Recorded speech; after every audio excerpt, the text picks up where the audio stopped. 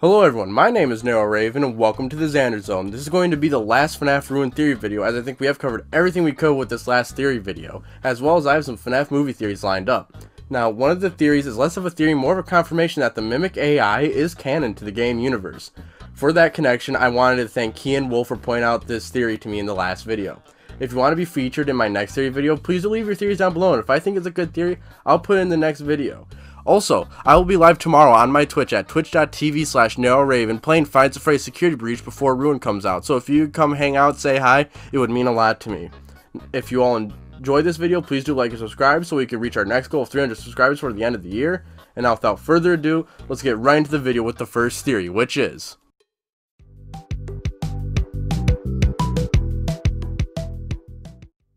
This theory was commented on one of my past theory videos by Key and Wolf, and I haven't seen anyone else mention this, so I thought I'd chuck it into this video. So thank you Key and Wolf for commenting this theory. So first I want to point out everything that starts out with the signs of this and then go more in depth with it.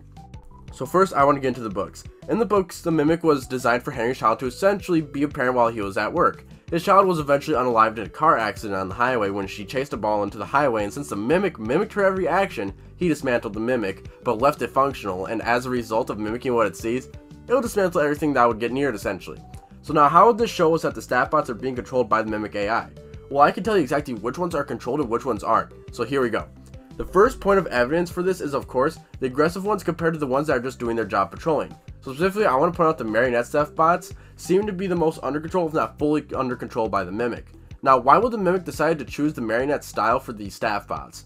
Well, the answer is kind of in our face. If the Mimic was following us throughout the games, or even knew what happened to Charlotte with her becoming the marionette, or even if the marionette was her favorite animatronic, we can assume this is him essentially mimicking the marionette's look because the Mimic remembers how much a marionette meant to Charlotte, or even admired the marionette's work to protect Charlotte even after the incident, sacrificed itself to be with Charlotte in her last moments.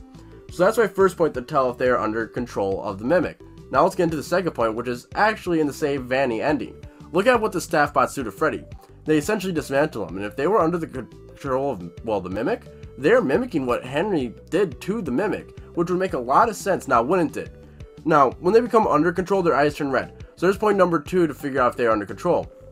And the last point is figuring out what stage they are in. The security bots or any basic bots like the ones in Bonnie Bowl are unaffected, just doing their jobs, not knowing that they are luring the Mimic to your location. Then we have the Marionette's face one. Now, as you know, some of these are still friendly, like during the Save Vanny ending, you see them patrolling like normal security bots. This, I believe, is a sign to show that they're in the process of being taken over, like they've been selected, essentially. Then, if they are aggressive, like the ones that show up if you fall in the Dismantle Chica section, they are fully under control. So we can assume that the ones in which their eyes glow red or they have the marionette look to it, they're going to be or are fully under the Mimic's control.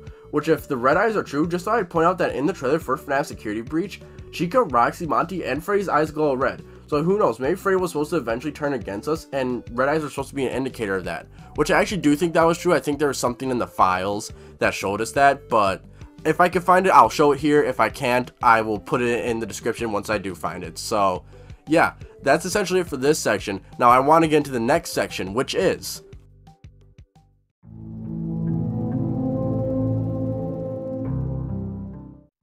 Okay, so this theory I just threw together. I saw the new Tales from the Pizzaplex book and found some interesting things in it that I think is happening in the games. Okay, so Future Raven here.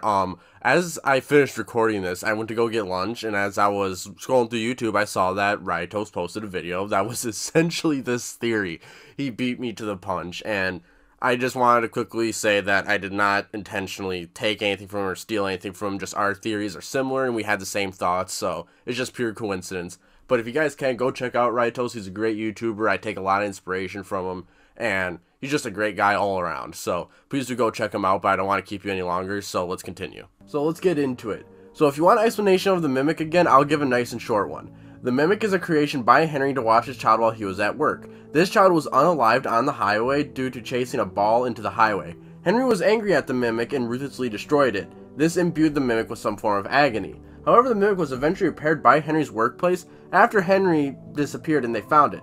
It dismantled the workers and disappeared, and well, now it's here in Security Breach through a lot of different things. Though I want to get into the theory. So I'm not a fan of reading books, however I did read the Tales from the Pizzaplex books in my spare time, as they seem to be more intertwined in the games than the last 2 series of books. The book Tiger Rock has a very interesting epilogue, and I think gives us a hint as to what is going on with Burntrap, and specifically who is in control of Burntrap.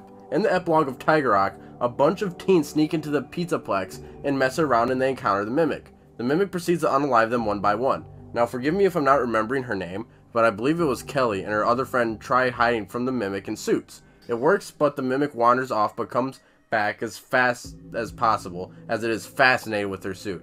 He puts it on, and well, YouTube demonetization happens very, very brutally. So how do I think this explains what is going on with Burntrap?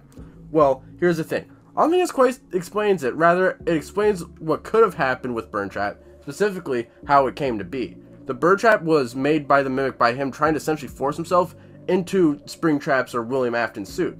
However, if you look at Burntrap's design, there's no way it would look this nice if the Mimic forced himself into the suit. Rather, I think it was put on by assistance, either by Vanny or someone else. Now, how this would have been done, I'm not exactly sure. However, I know that Vanny would have had to have been around when the Mimic was trying to get into the Burntrap suit, or the Mimic gave up and asked Vanny for help. There's one thing I want to address though that can help us determine who is in control of Burntrap. As we know in the books, the Mimic was, well, having very white glossy eyes with orange colored eyes. So how does this explain his eyes turning black and purple? I think I have an idea. It's Afton's agony taking over the suit, turning his eyes black and purple. This makes me think that the marionette's crying streaks were formed by agony, as well since they are gone on the blob, which could explain a lot of design changes in the future of FNAF. Though, here's what I think is going on with Burntrap. William's agony is infecting the suit. However, the Mimic is under control of, well, the influence of William's agony. So, I may do a full video as to what is going on with Mimic and how he came to be and all that fun stuff in the next video. Though there's one more theory I want to get out of the way, which is...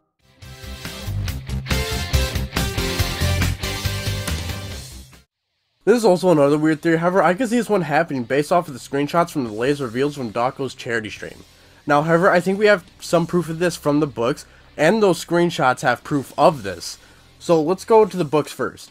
In the book, specifically the Tales from the Pizzaplex books, there's a story of a character going to the Pizzaplex and essentially hearing someone trapped, and we don't know what happens at the end of it. However, we do know that it's someone important. I've heard a lot of theories of who this trapped person is, or soul, or spirit. It could be anyone from Cassie to Charlotte to even William. That is not what we are debating today. So if this spirit or soul or whatever it is an important character that we may already know of, if anything, I can indeed see this being one of the missing children or even Charlotte, but was trapped as a result of maybe trying to come back and stop the Mimic. Now let's get into the second piece of evidence, which is the screenshots. Specifically, there's one screenshot that I want to point out. It's this one with Monty in an arcade cabinet. Now, first glance at this screenshot, it looks normal, but if you look at the arcade cabinet, there's a mask on an almost perfect condition looking Monty golf game that we play in the main game. This mask is specifically Monty's mask, and I thought this was interesting, since this seems to be a parallel to the masks used in the Happiest Day minigame, more specifically the shape of the masks. Now, this could be me being picky, but look at the shape of the green one. Definitely looks more like a gator mask than a frog mask. However, they were here during the Happiest Day minigame. Plus, we know that masks are very common for spirits to wear in this universe, so why would the mask just be here after the shutdown of the Pizzaplex? I think the Happiest Day may be something different compared to what it was then, though if anything, I'm just being picky. Plus, there isn't much evidence to this other than the books and a photo that I'm probably taking out of context, but there's a chance it could happen, and I think it would be really cool, especially with theories that Charlotte's in the Pizzaplex somewhere and Cassidy is somewhere in the Pizzaplex, so maybe those are the important characters. Alright, that's it for this video and for the FNAF Ruin series as of right now. I'm currently thinking of making a Mimic video to explain exactly what is going on with him, but as of right now, I'm running out of things to theorize about for FNAF Ruin. However, there are some FNAF movie theories that I've been thinking of that I cannot wait to get out to you all. Also, just so you know, I will be live on Twitch tomorrow at 9 AM CST at twitch.tv/NarrowRaven. I hope to see you there, and if you could drop a follow and say hi, it would mean so much to me.